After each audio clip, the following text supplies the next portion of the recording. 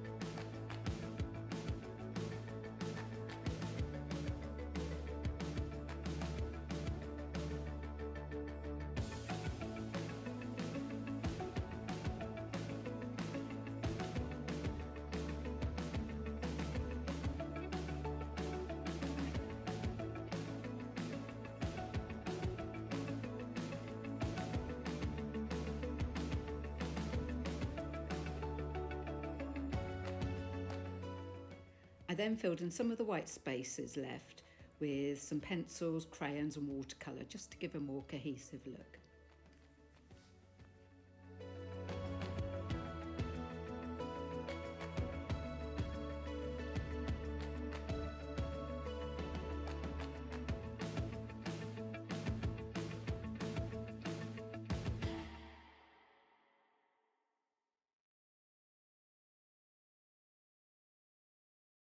On these backgrounds that I've just made, I'm doing some more prints using the same plant material, but this time just rolling on some dark brown and some black paint and making monoprints with them.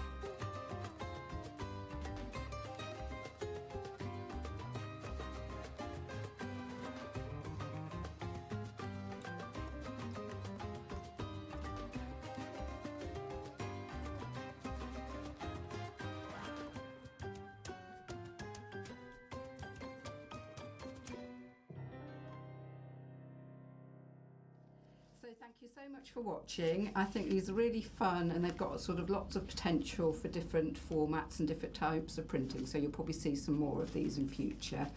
And let me know if you have a go yourself. And these are going to be displayed in my Artweeks exhibition at the end of May. It's a whole of Oxfordshire where people open up their studios, and my garden's going to be open as well. So I'll put details of that below. Thanks so much for watching. See you again soon.